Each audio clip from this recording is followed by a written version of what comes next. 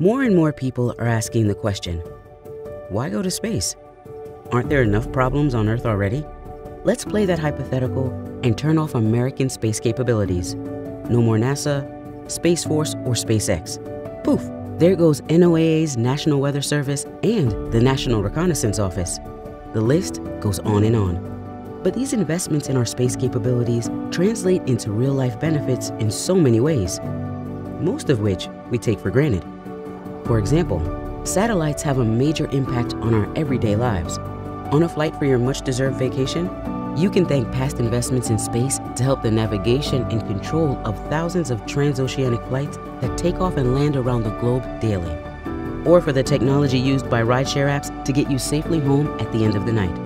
And you can thank the people before us who could see that investing in space wasn't a waste of money. These investments make this and so much more possible. Let's get more concrete. The year is 1900 on the coast of Texas. With little to no warning, a hurricane engulfs the town of Galveston and leaves anywhere from 8,000 to 12,000 people dead. Fast forward 108 years.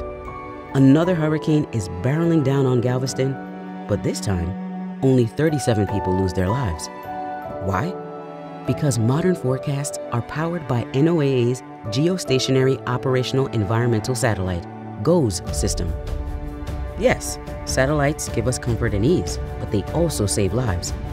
We should go to space to counter authoritarian powers like Russia and China. You don't have to be Sun Tzu to understand that occupying the high ground is a tactical advantage. Space is the ultimate high ground. At present, U.S. national security relies on space for reconnaissance, positioning services, and early warning systems for ballistic missiles. In the future, our space-based technology will be able to not only track ballistic missiles, but to shoot them down before they reach U.S. soil. Our satellite systems will need to be more advanced and harder to target.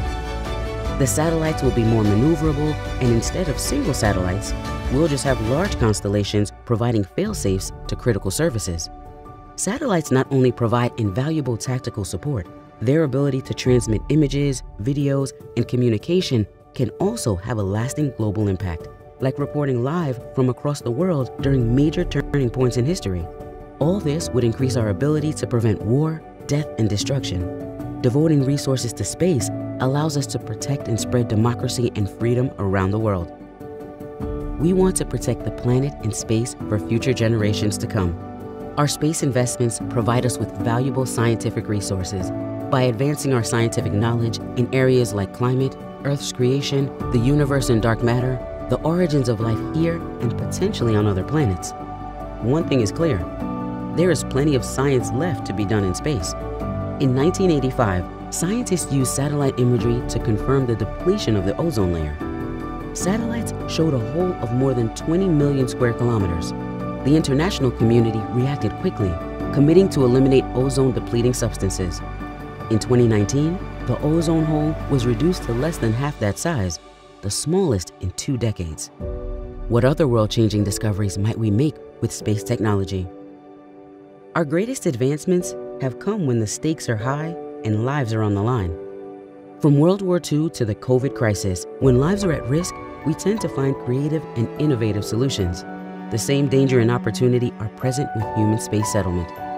We can unlock untold findings and developments that would help propel us into the future in ways we can't yet comprehend.